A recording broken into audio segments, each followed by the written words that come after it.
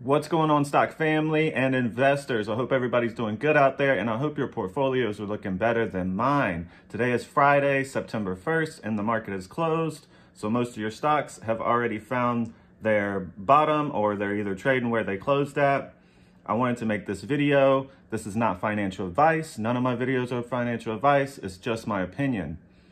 I wanted to make this video for the people that follow me. Thank you for the likes. Thank you for the subscribes. These are the stocks. So this is a stock alert. These are the stocks that I'm buying. These are the stocks that I'm going into the weekend with. The first stock is Mullen, M-U-L-N. That stock has gotten obliterated. Today, it's down 12%.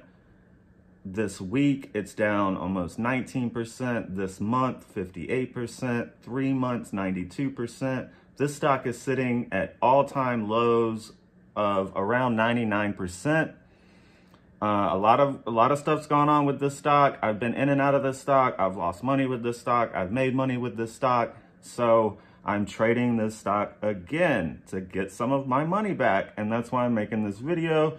So if there's anybody else out there that is looking for a trade going into next week, there's no guarantees. This stock could keep dropping. This is one of those stocks that the CEO just came out with a lawsuit.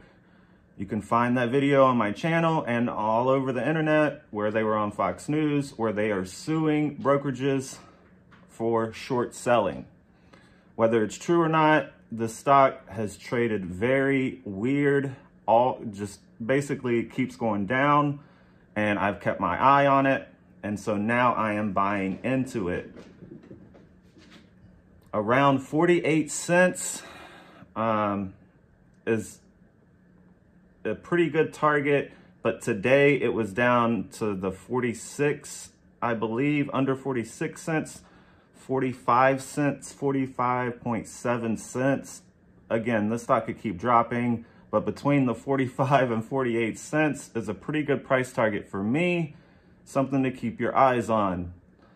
The next stock that I am buying is Better, BETR, around 80 cents. It has been today bouncing off of that level, 79 cents. This level is really good to me. I like this. I've been buying into this today, and I'm currently at a loss right now of it, but not by much. And I feel pretty good about how far this stock has fallen. So there's a lot of upside to this one as well, just like Mullen. Again, this stock could keep falling next week. There's no guarantees, but I think that there might be a pop where I can make a little bit of money and take my tendies. The next stock, this one is a complete gamble for me. Never heard of this stock, but it is taking a beating. Very low volume. This is my riskiest play, but again, it's down 90% overall. And after hours, I'm positive on this stock.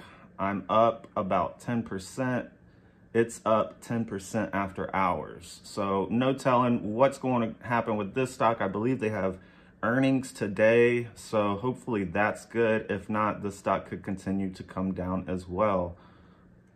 So those are my plays. That's what I'm buying into the weekend, and that's what I'm holding going into next week. I hope you guys have a good weekend, and thanks for checking my video out. Have a good one.